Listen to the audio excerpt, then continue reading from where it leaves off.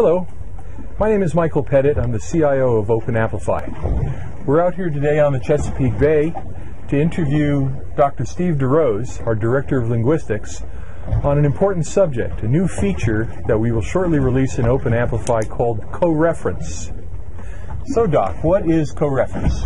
Well, co-reference is a part of analyzing the language of a piece of text to find out what different noun phrases or other words refer to the same being, the same person, business, place, something like that. So, for example, someone might refer to a person by name at the beginning of an article and then just refer to he or she later on. And detecting that he or she refers to that name. I see, okay. So, since people stylistically tend not to repeat someone's name over and over again, in order to be able, for example, to attach the polarity, the sentiment in a later sentence to a person who was mentioned in an earlier sentence, that's where co-reference comes in, correct? Exactly. The first sentence might just be introducing who it is the article is talking about. It might not say anything particularly positive or negative about them. And then a little while later in the article, they start making their case for why this person is good or evil or whatever else. Certainly. But by that time, they're just down to referring to them as he.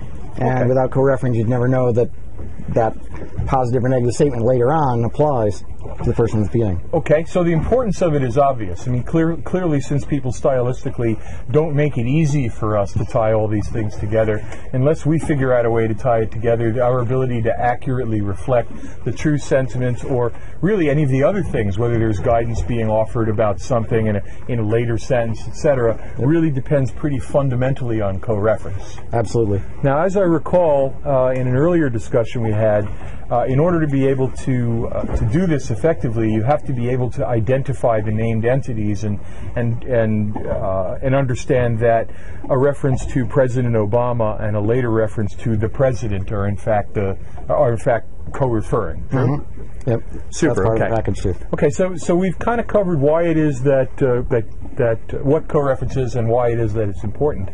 Why is it so hard? We found it to be hard, by the way, and I think it's useful for people to understand why this is a difficult challenge to meet.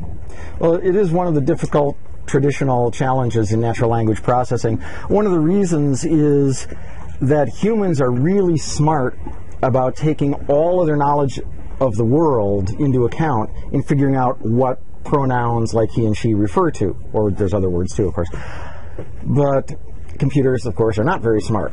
So when you see this he down there, 3 paragraphs, humans automatically figure out from the context, oh gee, it's, the latest thing referenced was this, but that can't be what he applies to because that's female, and the last thing referenced before that can't be what it's referring to because for this sentence to be true, the person has to be rich, and the second last person mentioned isn't rich. And they bring in all these different knowledge things, what they know about the world and about people's interactions. We can't do all that. So doing without human knowledge and still getting the answer right, it's usually difficult. I can see that. And I can see a circumstance, for example, where if I were to make a statement like, I'm having lunch today with some motors going by. I'm having lunch today with Jack and Jill. She's lovely.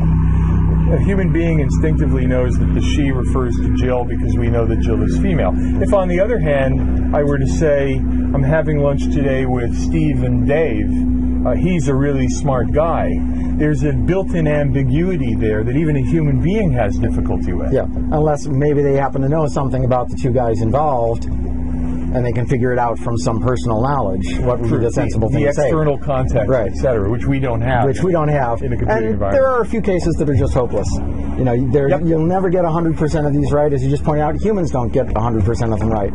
Which suggests that for us to do this, we have to go after an 80-20 type of approach here. And by the way, with OpenAmplify, we tend to take an 80-20 approach to most of the things we do.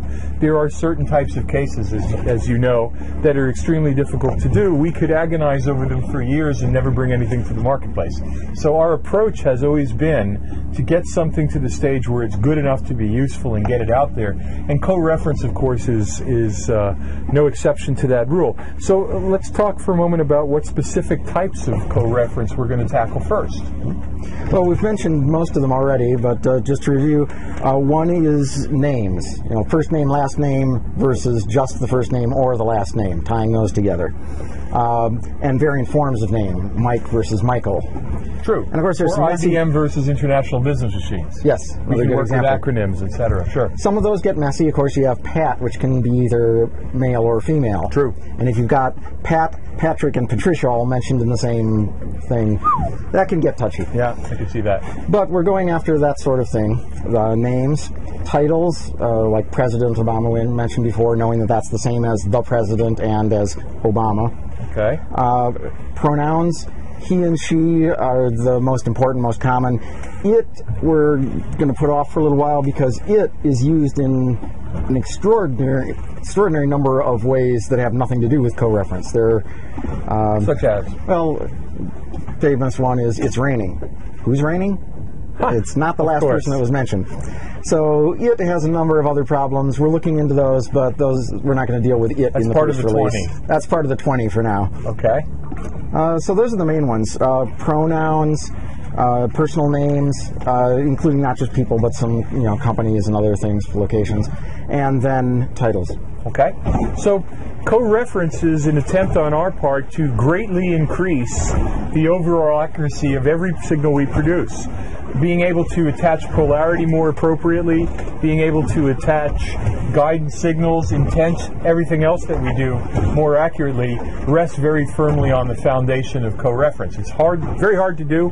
We're going to take a good swipe at it in this first version, which will be released sometime during the course of this summer. And it's an example of OpenAmplify's commitment to its mission, which is to really surface every shred of meaning possible from web content. We'll never stop trying to do that. Our belief is that if you want to be able to effectively utilize web content, you have to be able to understand it, and at great scale and very rapidly. Co-reference is a good example of building a foundation that makes everything else better. So I'd like to thank you, Dr. Steve DeRose, our Director of Linguistics. I'd like to thank all of you for listening. I'd like to thank the Chesapeake Bay for being relatively calm, although some faces around here might suggest otherwise. And thank you very much for listening.